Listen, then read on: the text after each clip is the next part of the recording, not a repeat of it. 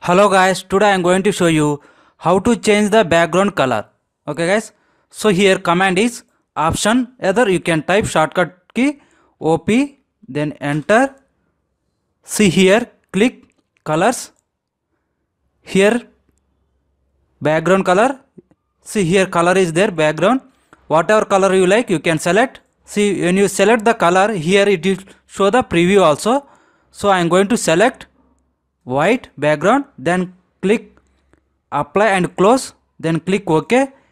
Then see here it is showing background color is white.